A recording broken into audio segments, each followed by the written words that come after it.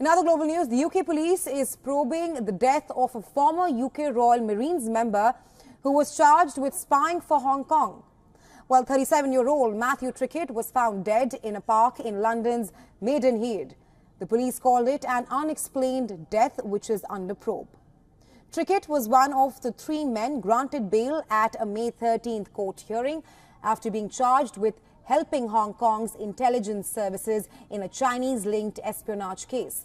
They were charged with violation of the National Security Act, which came into force in December last year. Trickett was reportedly employed as an immigration enforcement officer and private investigator recently.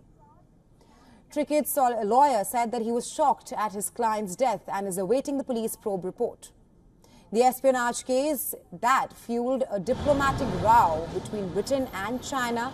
On May 14th, Britain's foreign ministry summoned the Chinese envoy to convey that espionage and cyber attacks were not acceptable on British soil.